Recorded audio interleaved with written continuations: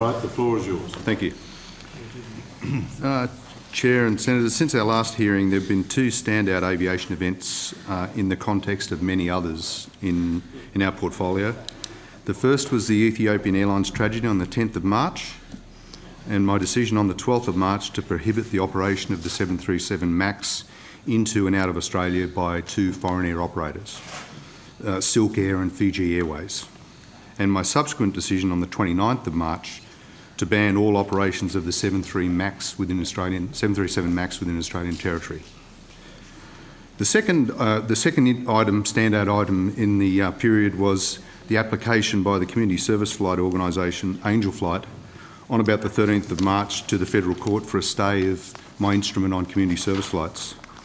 The application for stay was not granted because the applicant did not establish to the satisfaction of the court sufficient urgency relating to the apprehended impact of the instrument on the preparedness of volunteers to continue to volunteer. So the instrument came into effect on the 19th of March and I understand that it remains subject to disallowance.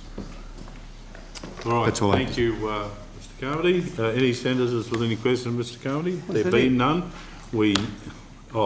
sorry, Senator. Can I just get an indication from Senator Patrick? Has he got it? Is it going to be a while? No, it's not. Because I won't make any phone calls. No, it's not. Mr. Carmody, last time we talked about, are you in a position to table the judgment or provide that judgment to the committee?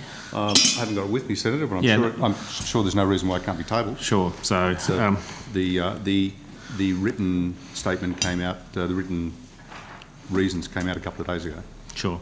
I presume it's normal in a court situation where there is a stay sought. That's not necessarily a determination by way of a review of any decision. It simply says that, like an injunction, the threshold is normally pretty high to stop a decision or something being executed. Senator, I don't know whether it's normally that high. I think the onus is on the applicant to put forward a case that meets the threshold for the stay.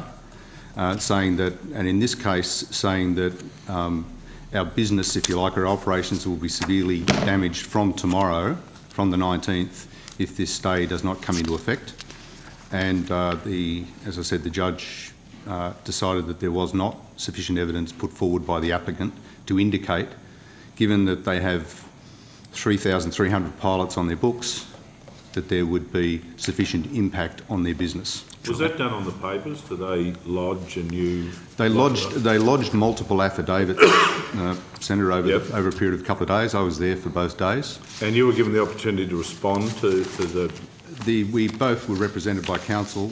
We had... so our counsel responded with a couple of affidavits that we put forward as well. Yeah, so the point I'm making is, did anybody from Angel Flight or CASA or anywhere else for that matter give testimony, sworn testimony? No, so it was done on the papers. It was done with legal advisors engaging with the judge. I think that's essentially correct, yeah. Chair. Is this in the Federal Court? Federal Court of Victoria. Okay, sorry, Senator.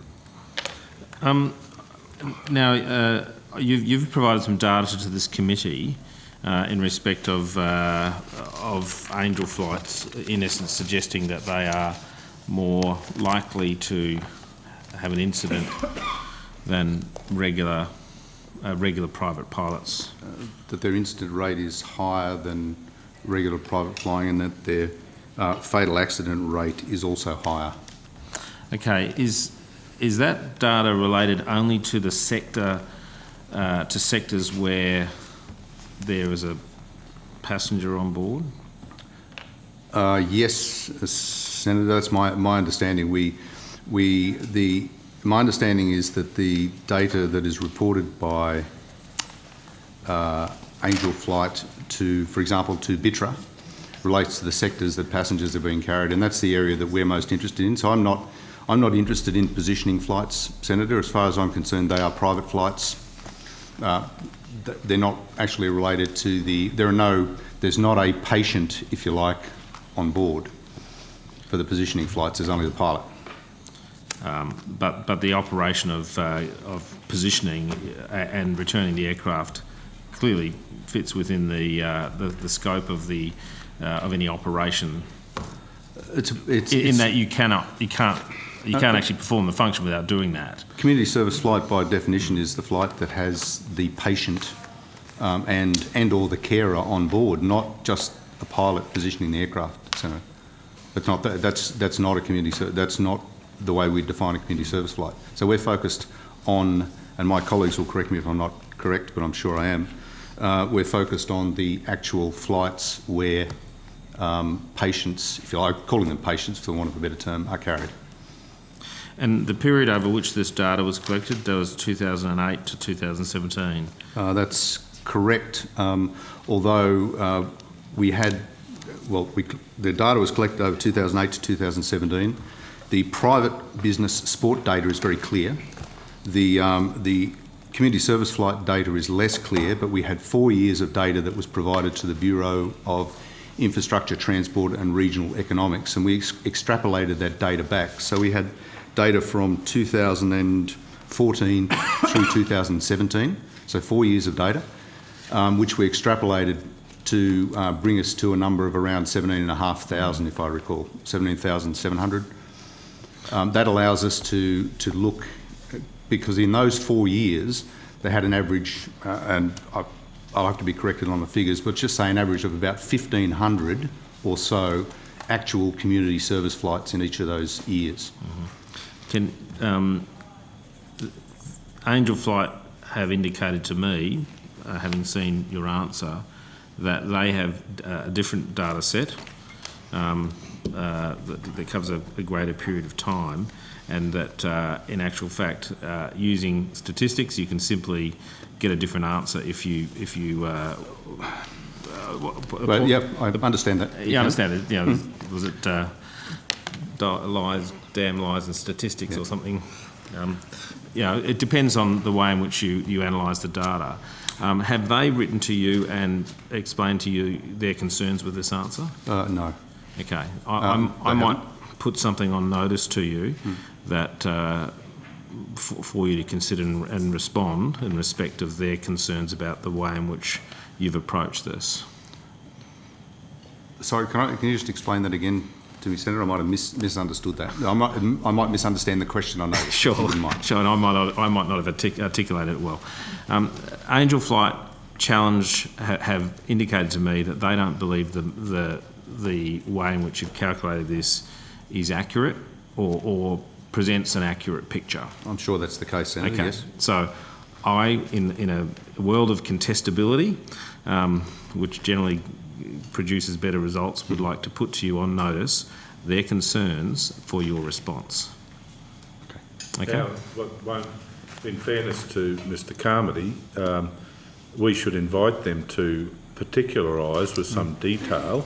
I understand where they think the formula or the mathematics have failed, because it'd be impossible to respond otherwise. No, I'm going to give particulars that I can run through it here, but I think No, don't do that, for God's sake. Yeah. It's too late for that. So I'm just suggesting I will put that to them on notice and let them respond. I see you're putting on notice, not Angel Key. Yep.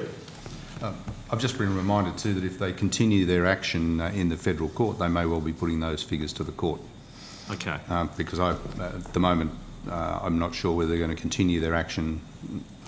They had the action for the stay, but whether they continue the action in the federal court is not clear. Sure. I guess that went to my point before. The stay is not an ultimate decision in any particular no, not dispute. not at all. It's on a particular set of circumstances, and it doesn't give you an indication of whether you are or are not incorrect. They were just arguing that it would affect their operations until such time as a more substantive. Well, no, decision. it would seem on both of your agreement that the court, on the circumstances presented to it, did not agree with them. No, only on the stay, on the need to stay the decision, to hold the decision that's been made, or the regulation. And that's correct. I mean, the court did not make a decision on the validity or otherwise of safety statistics, for example. It made a decision entirely on what the applicant put forward, which was the immediate damage to their business, impact on their business. And that wasn't shown in the case. Yep.